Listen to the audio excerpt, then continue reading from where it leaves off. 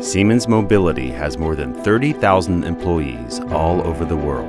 In the Czech Republic, there are more than 750 of us working in Prague, Brno, Ostrava and Plzeň, and we keep growing. Our team comprises of specialists from various professions, both graduates and experienced professionals. We have several centers focused on development, design, and services. Immerse yourselves in the design of rolling stock, individual components, and entire systems.